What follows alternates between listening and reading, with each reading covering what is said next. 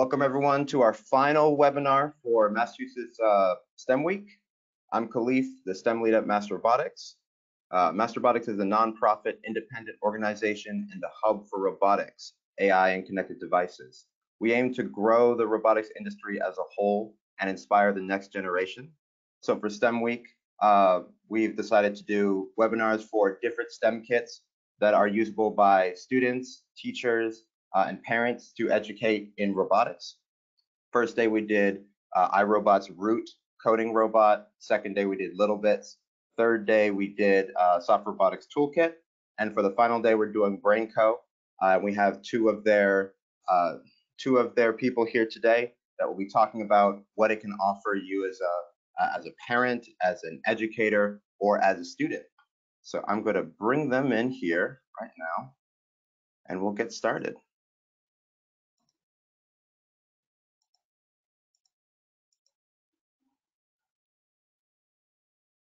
Hi, everybody. Awesome. Can you hear me okay? I can hear you just fine. Okay, awesome. Let me get all configured here. I'm going to share my screen. I must admit I am new to GoToWebinar, but we're all technology-enabled people, so we're going to figure it out. Yeah, so welcome everybody to our webinar. Thank you, Khalif. Thank you, everybody at MassRobotics. You've always been such a big supporter of everything here in the state, and it really shows. So thanks for having the opportunity, and thank you everybody for coming on board. I imagine you've all been going through a series of bland webinars, and maybe you're taking classes online, or your work is turned to this. So I'm going to make this as exciting as I possibly can. We've got a ton of great content lined up for you, and we'll have a little bit of fun, and we have some prizes for you too. So I'm just going to jump right into it, and you will learn everything about us through our agenda. So what we'll do, just so you can all arrange your time, we're going to do some introductions first of all. So who am I? Who are our company? Then we're going to talk about, just as Khalif mentioned, we have this wonderful kit that combines AI, prosthetics technology with applications for high schoolers and middle schoolers. So what's that all about, and what do some of the lessons look like? We'll do some stuff there. Then we're going to have a fun fact, a quiz. So you will be quizzed on the contents of this lecture. So hopefully we won't torture you too much. And the winner of our quiz will get a free set. So if you stay on board until we have our last few minutes together, then we're going to be going through a couple of questions that are based off of the material in this lecture. And then the winner will get a kit mailed out to you. So we'll have it all figured out. And then finally, we'll have plenty of time left over for any questions that you might have, anything else that you want to talk about. So that's what we'll be looking at today. Without further ado, let's learn about what we have. So the free kit that we'll be offering at the end, it comes with a full hardware solution, coding tools, full curriculum for over 50 classes, and registration to our remote STEM competition. So I'll show you more information of that during our lecture, but please stay tuned for that quiz. It's going to be super fun. All right, so let's do some introductions. So there are two wonderful gentlemen with you here today. So I am Andrew. If you are a fan of robotics competitions, I actually used to manage the first robotics program in China. So for about 40,000 students, I did that for about 5 years, and I've been doing all kinds of international STEM programs. I came onto BrainCo about a year ago, and what it's been great here is we've been able to take these really cutting-edge technologies that we'll introduce you to in a moment and modify them so that you can implement these in the classroom or at home as an educator or a student. So you're going to learn all about that today, and I'm very excited to talk to you about it. And here is Josh. So Josh is on the phone, and I'll let him take it over from here. Thank you, Andrew. Thank you. And thank you, everyone, for coming out today and partaking with us. We really do appreciate it.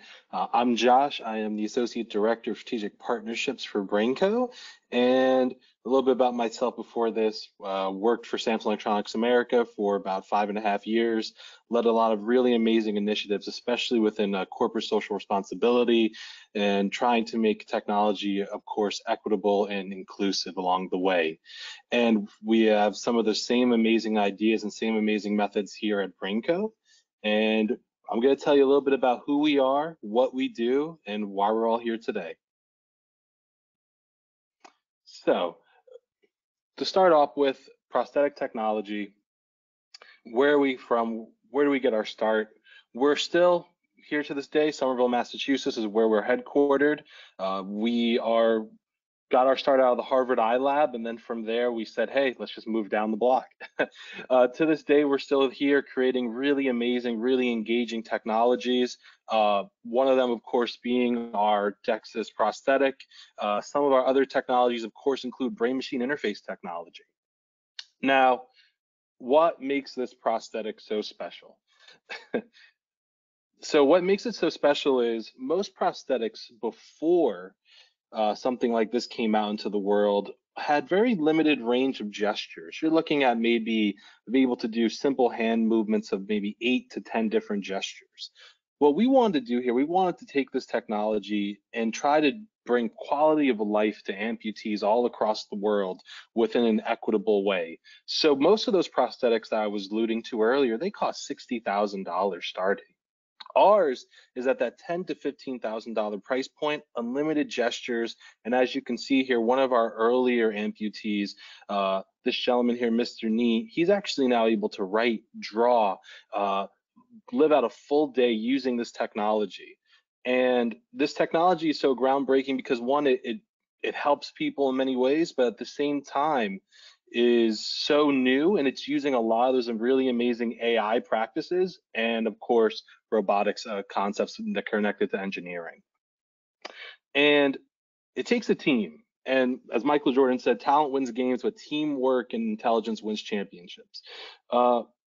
STEM, we always like to think of course, the engineers. We always like to think, of course, of the different developers, the algorithm developers, but it takes a multitude of people with a multitude of backgrounds to create something like that you just saw, from project managers to researchers trying to understand the latest technology and at the same time bring it into a beautiful design form that can go on and make an impact. And to that point, this team was able to bring forward and amazing accolades back here in Somerville. Time Magazine's Best Invention of 2019, Red Dot Best of the Best, Edison Awards, and of course, Digital Trends Award. So this team, after they won these accolades, worked together, they asked themselves, what can we do as a company to take these really amazing ideas and concepts that are connected to the biotech space, which is growing and growing every single day right here in our own backyard, and bring it into where it can do the most impact, and that's the education space. I'm gonna pass it over to Andrew to talk about that. Sure, so perfect setup there. And Josh made a great comment saying that it really took a whole village to put together this kind of a product where I imagine a lot of you on the other side of this webinar know very deeply you need software developers, you need hardware engineers, all kinds of different people to come together to create something like this.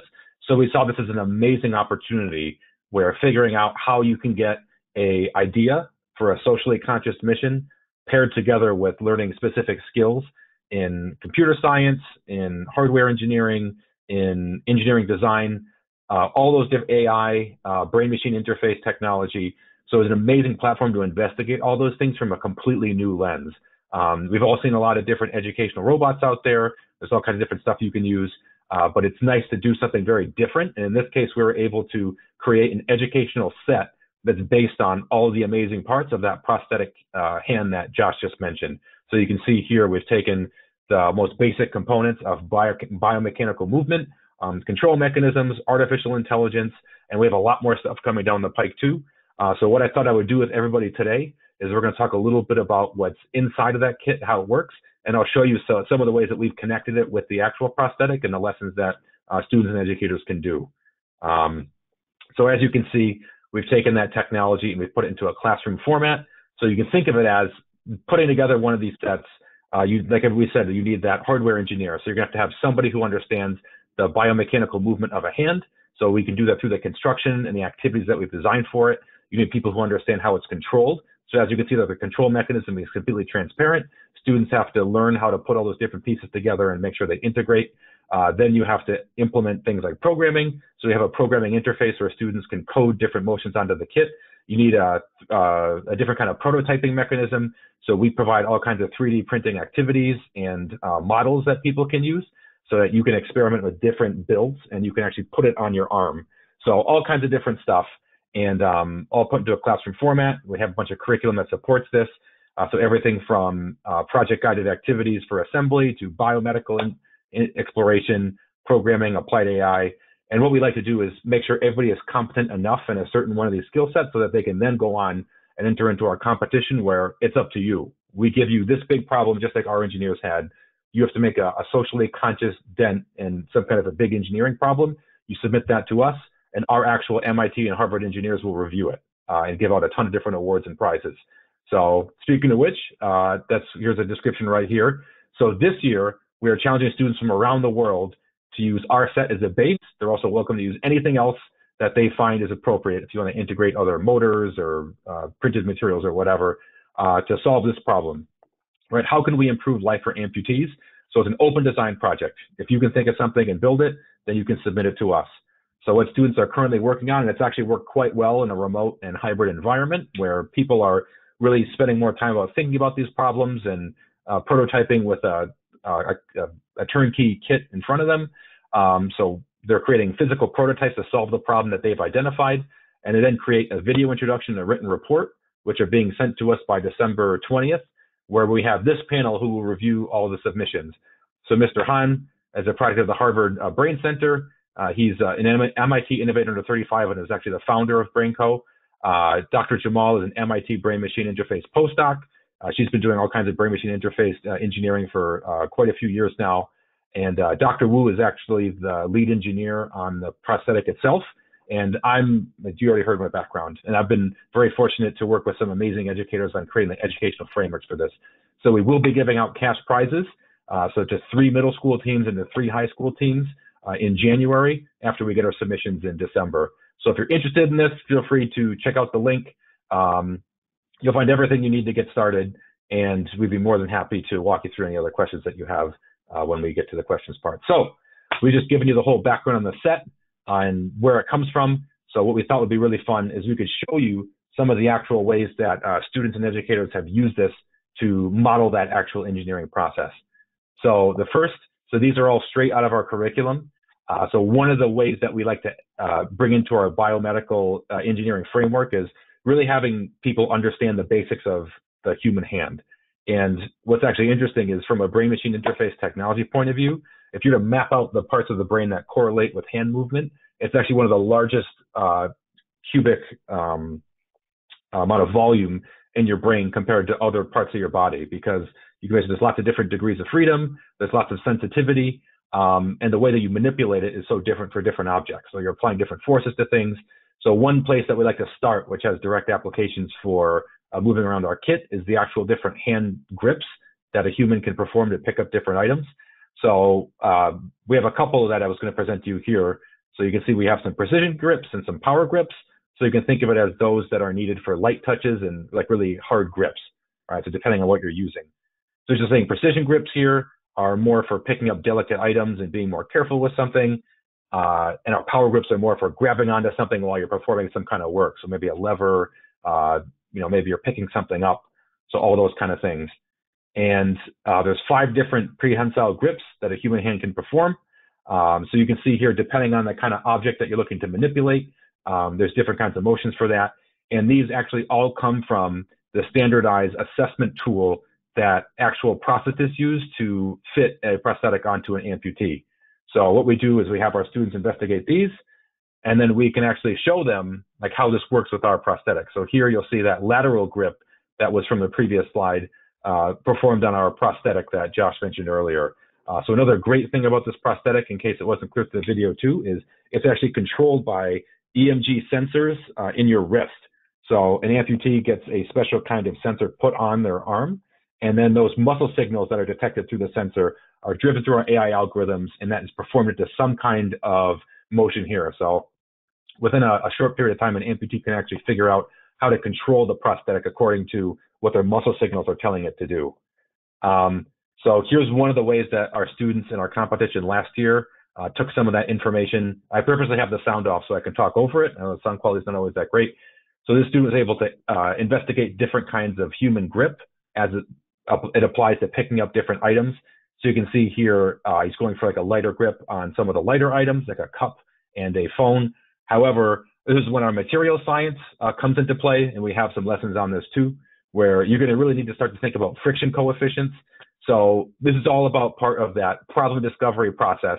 What we really don't like to do is provide people with a bunch of pre-canned answers about how everything works. We like to provide the frameworks where students can investigate themselves and they can really figure out how these different pieces interplay with each other. So in this case, this student was able to put together different items that would increase the friction coefficient on the hand and would enable a amputee to pick up items that it couldn't have with the materials that were provided on the kit. So there's some interesting experiments that you can run there. So from a biomedical point of view, we've had a lot of students investigate grip. We also have that 3D printing curriculum where students can really play into, if you are going to find the best solution to manipulate different items in the house, then maybe a model based on a human hand is not the right way to go. Maybe you need to have some other kind of an attachment to your hand. So there's all kinds of different ways that you can play around with things. It's not just moving around a little robot on a table, that you can really investigate things, pick things up, and play around. So the other big topic area that we like to introduce to people is AI is what really made this prosthetic special. So it translates those garbled muscle signals into an actual motion on a piece of hardware. So there's a lot of opportunity to investigate different things. So any of you educators out there, I'm actually very curious to see what you're out there doing to teach AI. My guiding lodestone for everything that we do for AI has been 5 big ideas in artificial intelligence, brought to us by the AI for K-12 group based out of Pennsylvania.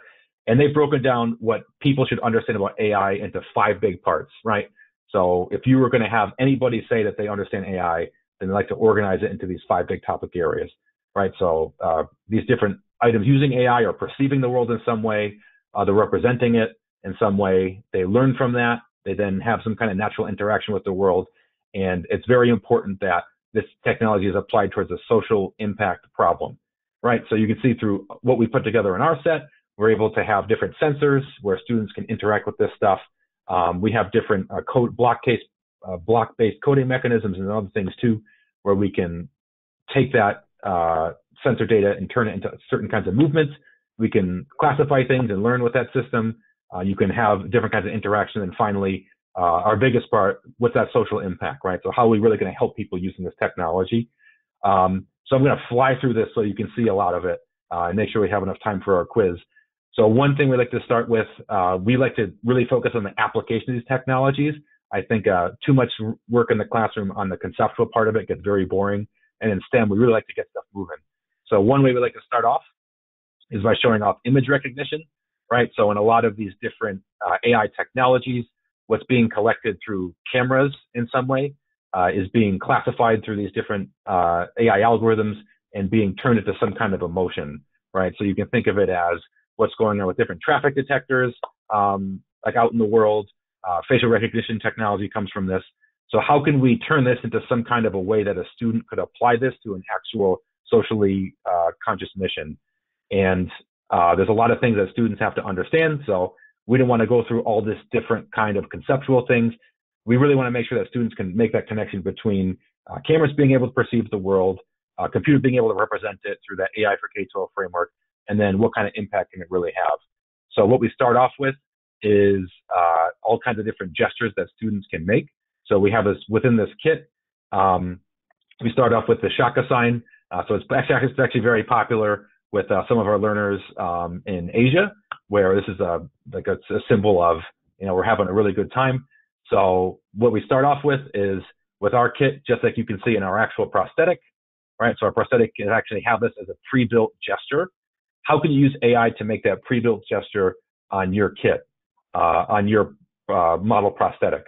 So here, right, you can set up your whole AI environment. So I'm not going to go through all that. We don't have a ton of time, but within our software, you can set up how the camera is detecting your hand gesture, right? So you can classify what each gesture you want to be associated with a certain kind of movement, and then you can code it in yourself.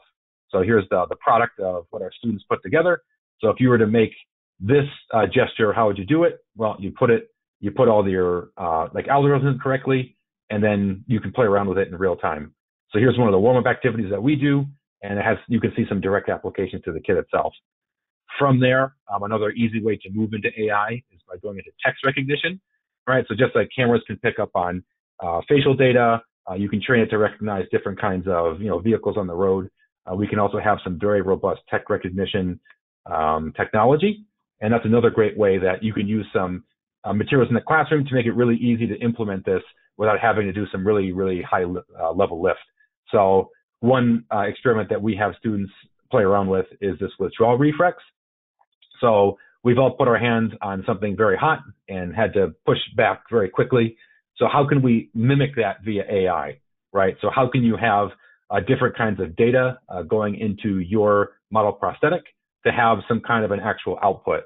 So another one of our warm-up activities, we actually do that with text recognition. So here we have a bunch of different written commands that students have to code, and they can use all kinds of different stuff. And when you give certain kinds of data points, how do you want your kit to react? So we've had this implemented with lots of different groups of students together, and you can have different objects around the room with different kinds of values associated with them, and you can represent that via text recognition. So the students have to go into their programming environment, make sure that they can set up all the different classifiers the right way, and make sure that they're getting the right movements for what they want to do, and they can have this whole interactive experience with this real like social background behind it. So in this case, this is based on like an actual biomedical application. You could have this put into all kinds of different contexts too. And then some other ways that we'd like to bring in some other socially impactful applications are by combining these different items. So one that's a really big fun activity is by making sure that students can apply AI into sign language in some way, right? So they could have this as a hand that could react to different kinds of sensor data coming in to then give off different kinds of sign language, just as an amputee would want to do with their prosthetic. Or you could have it the opposite way, right? You could have a computer that can understand what data is coming from the kit itself, like from their prosthetic. So here you'll see that the way that we start students off with this is by giving them a little bit of background knowledge, right? So they have to understand what the technology itself has to do, right? So we teach them a couple of different sign language gestures. So in this case, I don't know if anybody knows what these are. So we have one on the left and one on the right. So I don't expect anybody here to be an expert in sign language, but if you are, I'm very impressed. The one on the left is love, and the one on the right is actually thank you. And these next two, so these do end up taking two hands, but it's a nice way to get people up and moving. So we have one left, one on the right. I've just noticed this actor is very expressive. So even if I'm sure he could communicate a lot of what he needed without even using his hands. But we have a cry on the left, and we have a sorry on the right. So now we can move into is, let's think of some ways that we could apply this onto a prosthetic hand. Well, we can start off with doing different letters, right? So we can have an autonomous hand, right? You can use your choice of a AI technology to spell out your name, or really any word that you're looking for with that. So you're going to have to figure out how to code it into your environment. You're going to have to make sure that it can work appropriately with your hardware. And of course, like we said before, just as it takes a village to put together a prosthetic piece of equipment, before you even get to this step, you have to make sure that you can assemble your kit. You have to make sure that you can understand the electrical engineering behind how it all gets put together. So once they get to this point, they really have that broad knowledge of what's going into this technology as a whole. So I won't explain all these here, but you can see here we have a bunch of different hand gestures based on letters. So the exact same ones that you would use in American Sign Language, even the ones that are based on an actual movement of an arm. So we even have different ways that students can 3D print out their own prosthetic arm to put their kit onto, so they could actually do the whole motion with their arm. Anyway, so we have a couple different examples.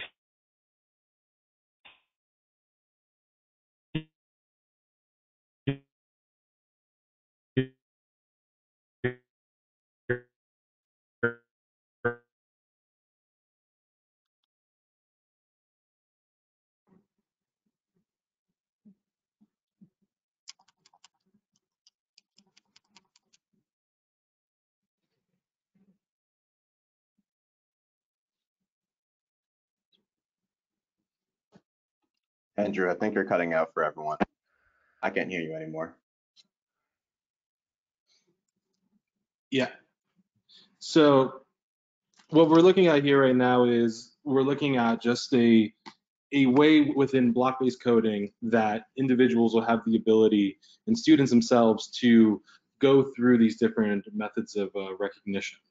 And this is something that we always like to show people and display and show students the real world impact of how we're trying to take what Andrew was alluding to earlier and then bring it into a really, really easy way to understand more complicated issues that are taking place in and through our equipment.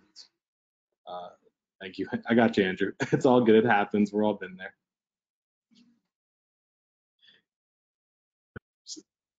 It's still cutting in. It's still cutting in. I don't know why. I know.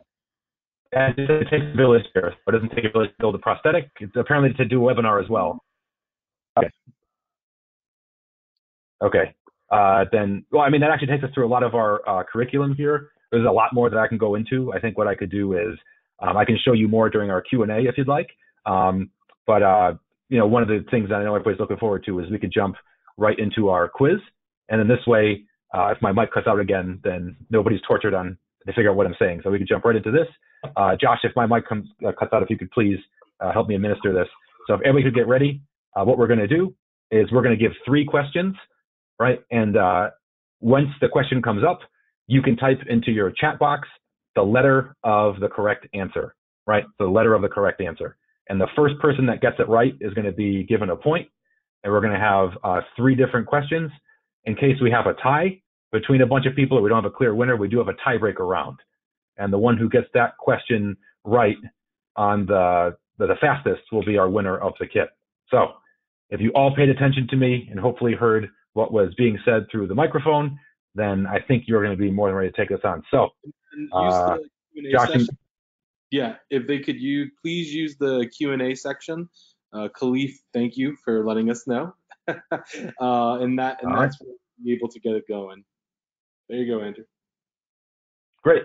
All right, so we're all set. Let's get started. So our first question, and just as Josh and Khalif mentioned, please use the Q&A section, is how many basic prehensile grips is the human hand capable of? Is it A3, B7, C5, or D9? I'll give everybody a couple minutes, or about 10 more seconds. So how many basic prehensile grips is the human hand capable of? So that's on the slide. And here comes the correct answer. So I cannot see the Q&A section, but we will find our winner. So our answer is C. So the human hand is capable of 5 different basic prehensile grips. So I'll give Khalif a minute to process that. Khalif, do we have somebody on there? We do. Awesome. Oh boy. Do you happen to know the name? We can get a ranking board going. Oh, okay. So the first correct answer was from Daryl. Okay, Daryl. Good job, Daryl. All right. Congratulations. He's paying attention. All right. So our second question. So you still got 2 more shots. What does this gesture mean? Does this mean A, love, B, thank you, C, cry, or D, sorry? What does this gesture mean? I'll give you about 5 more seconds. Looking for the meaning of that gesture. All right. And now I'm going to move into our answer. And our answer is A, love. That is the gesture for love. First correct I answer can from give you Sharon. Sharon. All right, well done, Sharon. So Daryl and Sharon are paying attention. I hope everybody can follow their example. But you still have 1 more opportunity. So Daryl or Sharon, if you get this next one, then you are our automatic winner. Otherwise, we will go into our tiebreaker. All right, so here we go. For question 3, what year did BrainRobotics win Time Magazine Top Invention? Was it A, 2020, B, 2019, C, 2018, or D, 2017? So I'll give you 5 more seconds. So what year did BrainRobotics win Time Magazine Top Invention? This is the moment people wish they can go back on the slides. I know. This is not an open book quiz. All right. So here we go. And our winner is 2019. So Brain Robotics won Time Magazine's Top Invention of the Year in 2019. And now we're anxiously awaiting Khalif's response. Drum roll, please. And we got a winner. Hey, congrats. All right, who do we got? Congratulations, Daryl. You got 2 of them right. You beat out Sharon. Congrats. All right, congratulations, Daryl. So we'll get in touch with you via email and we'll coordinate all that stuff. But we'll do this tiebreaker just for fun, if you're all interested. So what does BMI stand for? Is it A, brain-machine interface, A, brain-mechanical interface, B, brain-machine interface, C, brain-motion interface, or D, body-muscle interface? Give you a couple of seconds. I know Josh knows the answer. I've been working with it for a while, but sometimes it escapes me. Oh, true. And of course, it's brain-machine interface. So if you got that right, you earn my undying bliss. Oh, Daryl got it again? Oh my God. Daryl, you got to come work for us. He came here, man. He was dialed in when this started. Shout out to Daryl for being dialed in. Great job. Yeah. All right. So Daryl, congratulations. You're our winner. We'll figure out all the logistics stuff with you. And thank you everybody for paying attention to this. We have lots of different stuff that we can share with everybody.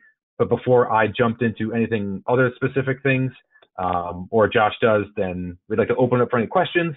So if you have any questions about like the kit or the competition, what we're doing in this virtual remote environment, anything like that, we'd be happy to answer. So I'll pass this over to our Q&A chat. All right. There was a question asked earlier about the coding side. Is it Scratch based, and can you incorporate actual coding? Yes. So what you saw with that interface, we utilize a program called MBlock, which is a Scratch 3.0 enhancement. And you can actually, if you're familiar with Scratch, you can actually literally drag and drop your Scratch programs into that environment. What we found is it's a bit better compatible with hardware, and it has a lot more AI functions. So you use that, and for coding itself, we use that as the way for students to get started, right? So anybody out there who's doing block-based programming, you can jump right into that with this piece of hardware. But we can also use C++ as well. And coming very soon, we're going to have like Python available on our kit, along with a bunch of curriculum and a bunch of other AI functions through that. Let's see.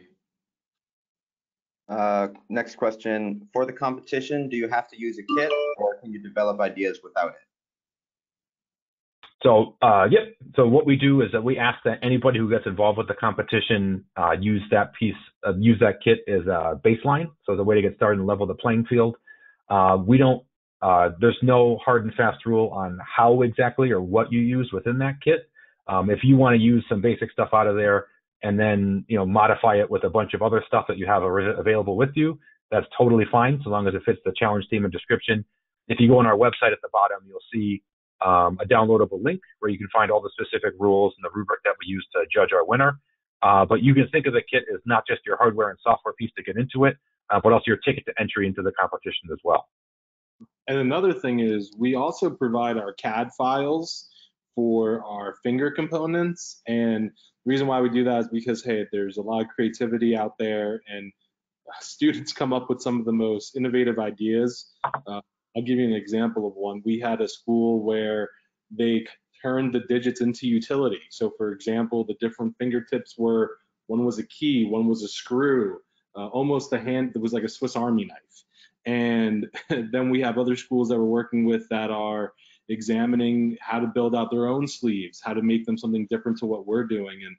And that's what it's really all about. We want to see that creativity from students. We want them to be invested into this competition, and we like to give the educator a lot of curriculum, a lot of resources, and then from there, allow these students to take what they've learned during that time and take it to the next level from a design standpoint and other innovative thinking.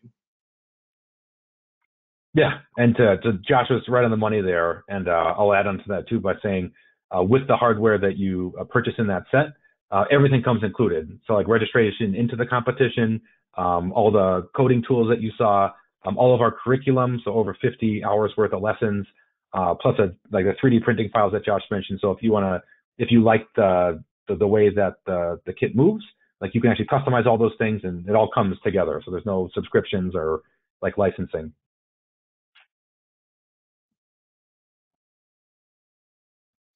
Okay. Any other questions come through?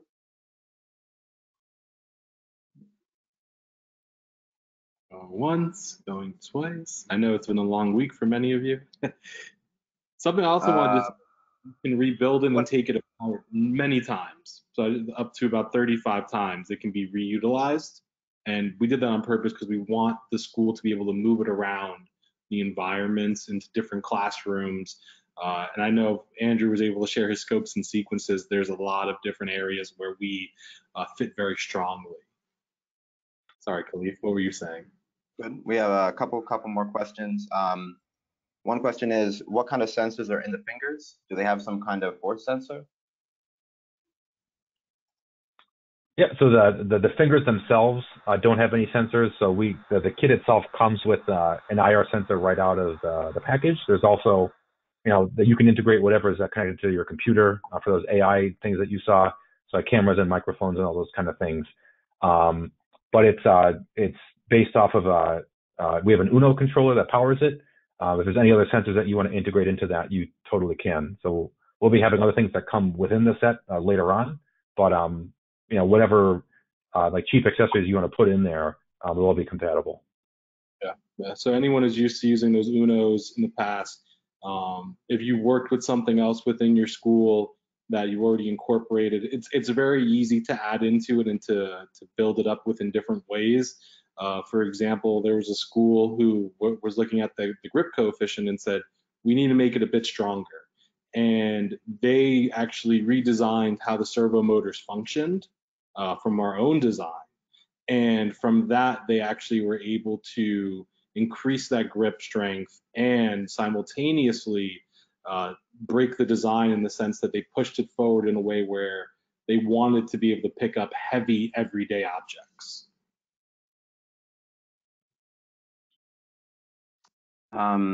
So in our chat, we have a health assisting nurse, and she's wondering if this is a demonstration someone could do for students to see what's available for patients. Well, first of all, thank you for everybody doing now. It's got to be a crazy time to be. Could you actually repeat that question one more time so I understood it correctly? Is this a demonstration someone could do for students to see what's available to patients? Yes. So like through the activities and lessons that we've put together, like we've made that connection a little bit more clear. So you can think of it as like a couple of different things in relation to that demonstration that you're talking about. So it could either be, at its core, we like this to be integrated into STEM programs, so that if teachers and students and people want to understand all the nuts and bolts of how these things work on a basic level. So like I mentioned, going from a bunch of disassembled parts, like really figuring out, okay, we need to have a controller in this apparatus. It needs to be coded and wired the right way. So this is the mechanism where people can learn all those basic things.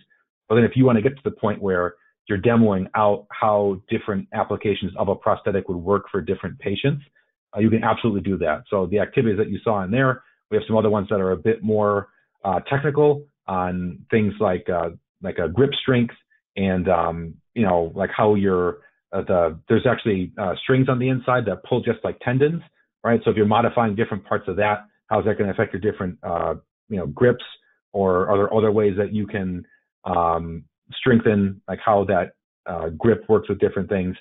So you can use it as like a demo. There's stuff that there's instructions that build it right on the box and play around with if you want to do that, but you can go into much more deeper areas of that demo if you wish. Yeah, and for example, we have seen some of our other schools that we've worked with incorporate EMG sensors. So they went out, they looked into different sensor tech, and EMG tech is the tech that we use within our own prosthetic. And it's something that has been able to work on the STEM kit as another really amazing way to show how EMG technology functions. So it's a very, very powerful demonstration, because as a student can see pretty easily, like, oh, I clenched my fist, and then because I clenched my fist, that signal is now going into a prosthetic. That's how it works for the most part within our own prosthetic. So they can see how the latest technology is being utilized within a very unique experience, and at the same time makes that real world connection very clear. Next question, how is the tech support? Okay. So I love this stuff. So for me, what we've done here, we made our kit the way it was. So if it's in an educational environment, you can use a lot of components that you already have within your space. There's servo motors in there, there's 3D printing's a part of it, but now let's say something gets lost, something gets broken, something gets thrown across the room, who knows? We actually do have repair bundles that we can send out that cover most commonly lost parts. Additionally, in terms of consumables, the only real consumable that we have there is the string that we've used for the tendons, and that's actually good for roughly 80 builds. So yes, someone went through this and they said, okay, this is roughly 80 builds. And we like to make it as easy as possible for an educator or for any user like to, hey, something's not working, something's not happening. We do have a whole triage that we'll send people through in terms of professional development and resources for educators. We have a complete curriculum guidebook which will go through all of our lesson plans, all of the curriculum alignments. So an educator within a very short period of time in terms of professional development can get into the classroom and be able to grab and go and be able to focus on what they do best, which is to educate. So we like to make it as low lift for an educator as possible. We realize things get broken, things get lost along the way. That's just life. But we also like to make sure that people have resources available, and at the same time have support available to them from our own staff or any other of the educational partners that we work with. Awesome. Any last questions?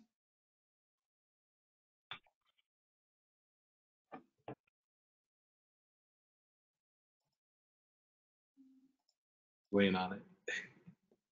There's there's a lot of support for what you guys are doing in the Q&A section, and some people are wondering about how can they get further in contact with you and how they can collaborate with you in some way. Yeah. So right there, you see our emails. That's to us. We will reply directly to you. We can send over some additional resources. We have no problem sharing with you our curriculum and what we're doing there. And we love having conversations with people, and we love exploring and talking to you and learn about your STEM initiatives and how we can be a part of it. So yeah, feel free to email us. We will get back to you, we promise. And thank you for your time today. Thank you for carving it out of your schedules. And we know we've been through these webinars for a very long time, and we're very appreciative of you taking your time today to speak with us and meet with us. So we got two last Absolutely. questions. Thank you very much. We got two. Okay. We got two right at the last minute. Oh man, last minute. The first one, do you work with nonprofit organizations? Yes, we do work with nonprofits. For us, as a child of the New York State public school system, equity and inclusion is something that I've always done within my career, and it's something that we at BrainCo also have been pushing forward. We want our technology to be in the hands of students all across the country, all across the world, and we want them to be able to utilize this great technology within biotech and biomedical, because it's a field that's constantly growing. So yeah, we'd love to work with nonprofit organizations. And the final question from our good friend Daryl, he retired engineering to be a teacher, and he's wondering if you can do a Zoom with the class. Ooh, Daryl. All right, yeah, we can schedule something. We just gotta look at the calendar, but we would love it. Yeah. Oh, my apologies. Daryl is a lady. Oh well, that's Daryl. Either which, thank you. We would love to, and we would love to be a part of it. We have to email Daryl after this. So as soon as we get that email information over, we'll send an email out and we'll connect and we'll figure it out. Awesome. Thank you Great. guys so much for coming on. Thank you everyone for tuning in. If you want to see the recording for this, they'll be on the MassRobotics website, and as well as the recording for all the other ones we did this week. Thank you for attending. It's been great. Thank you all. Thank you, everybody.